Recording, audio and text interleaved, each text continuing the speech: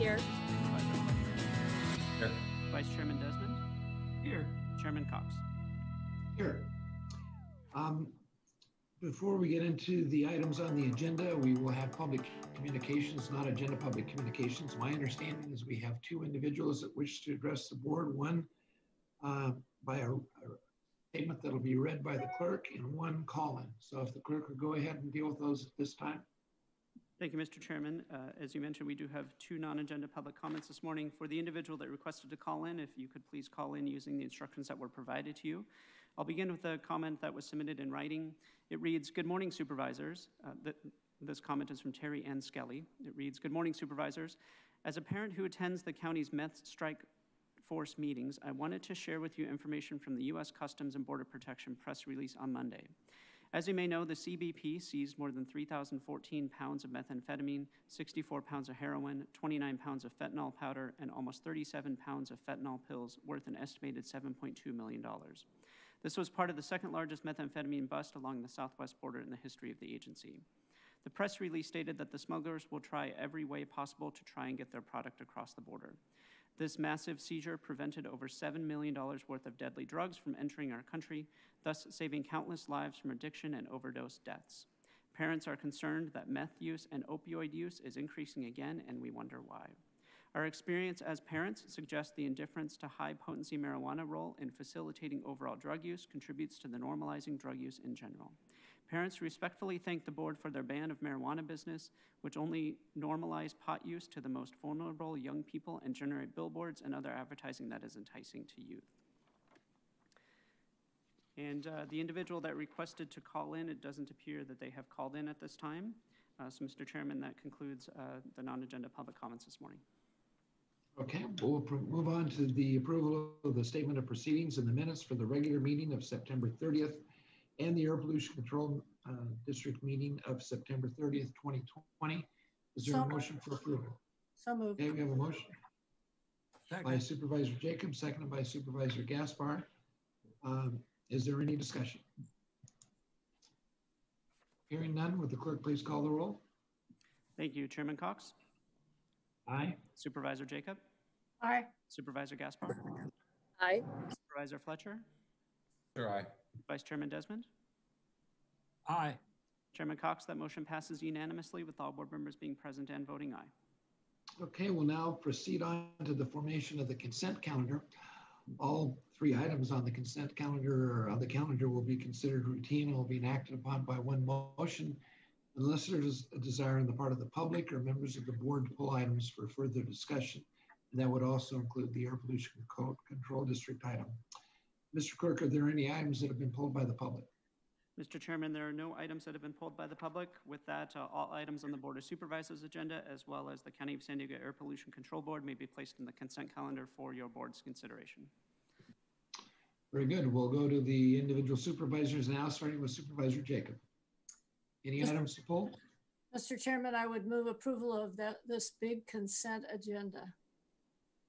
Okay, we'll move on to Supervisor Gaspar. Chairman, I'll second the motion. Thank you. And Supervisor Fletcher. Thank you, Chairman. I don't have any items to pull. I want to make brief comments on the APCD ozone plan. Having this plan is vitally important to meet our clean air objectives. Just last week was the third annual Clean Air Day, a day to highlight and call for actions in challenging the status quo as it relates to air quality. Last week we discussed at our board meeting, San Diego has the 6th worst air quality because of our ozone. Our ozone will continue to be an issue for this region. We know that it triggers asthma. We know that it triggers a variety of health conditions. We also know that climate change is making it more difficult to meet our ozone targets, which means reducing our emissions is an important part of strategy to not only lower the toxic air pollutions that are in the air, but help address climate change, which exacerbates the presence of those toxic emissions with the heat and the sunlight and our topography to create the challenging situations we face here in San Diego. We do have to deal with this in a way that other regions that have different topography or different climate or different days of sun have to deal with their challenges, just like places in Florida and Louisiana have to deal with the realities of confronting things like hurricanes in a way that we do not.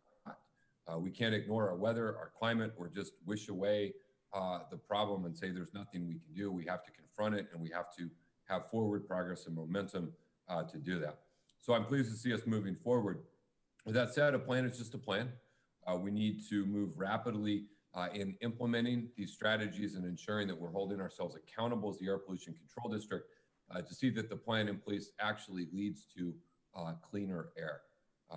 And that includes moving faster in all of our efforts around reducing toxic emissions, diesel heavy-duty trucks, our environmental justice community, 617 communities, and so many others. So I'm pleased to see us moving forward and look forward to closely being engaged with APCD into the future to ensure we can fulfill our commitment to these communities. Thank you, Supervisor Fletcher. We'll move on now to Vice Chairman Desmond. I have no items to pull and no comments. Thank you. Okay, I have no additional comments on the items on the consent calendar. We do have a motion by Supervisor Jacobs, seconded by Supervisor Gaspar, to approve the 3 items we have on our land use agenda and the 1 air pollution control district item. So if there is no further discussion, would the clerk please call the roll? Thank you. Chairman Cox? Aye.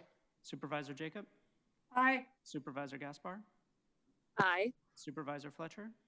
Fletcher, aye. Vice Chairman Desmond? Aye. Chairman Cox, that motion passes unanimously with all board members being present and voting aye.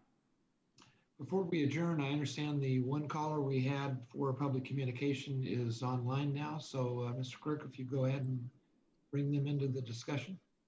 Mr. Chairman, that individual was on the line and then looks like they left the call at this time. Okay. Well, that completes the items on our agenda for today. We're going to move into closed session to deal with those items that were continued from yesterday. The next regular meeting of the Board of Supervisors will be at 9 a.m. on Tuesday, October 27th. Mr. Clerk, is there anything else that we need to cover today before we adjourn into closed session? No, Mr. Chairman, thank you. If there are any reportable items out of closed session, those will be presented by the County Council at the conclusion of the closed session. If there's no further business, we will stand adjourned to closed session.